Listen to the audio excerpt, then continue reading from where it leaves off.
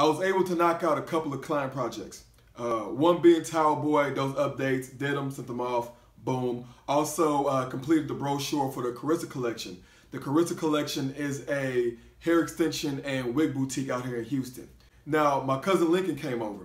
I like when Lincoln comes through because Lincoln kind of reorganizes my mind, puts my thoughts back together when I'm trying to complicate things. Me wanting to drop more art and create more art and display it, that I need to be a little more organized, right? And so now I'm making a list of the things that I want to drop and also projects that I want to create and I want to sell later on. And one of those things was the loyalty sketch. That he's like, hey man, you gotta knock that out. And then from there, Game of Thrones, and then boom, boom, boom, who knows where it goes. I'm glad he was able to go into my brain like Inception and, wait, they still dreams. Y'all know what I mean.